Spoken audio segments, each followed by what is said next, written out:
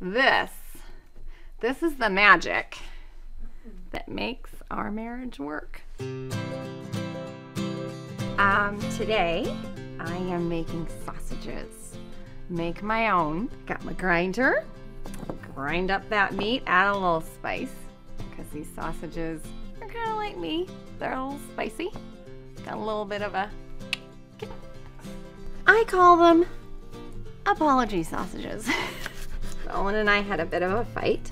Nothing to worry about. It's fine. We fight over things, and that's healthy.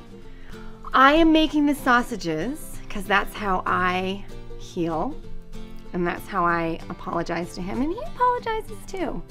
He has his own ways. He took a tantric workshop, and whoa!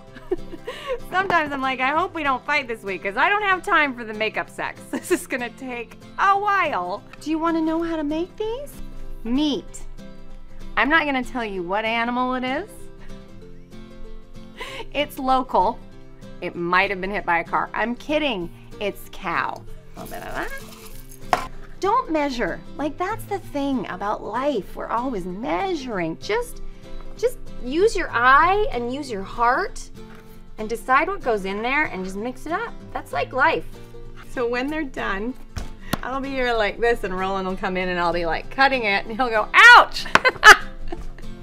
like a circumcision, you know what, we're trying to be more sensitive though about those things because the Roses live in town now, and so trying to be more sensitive because they're Jewish, and so I say it's not okay anymore. They appreciate it, that I'm investing in their culture, their language. L'chaim, I said when they were here for dinner the other night.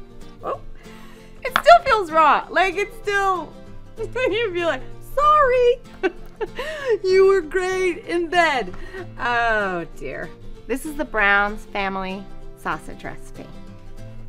The secret's in the 7-Up. L'chaim.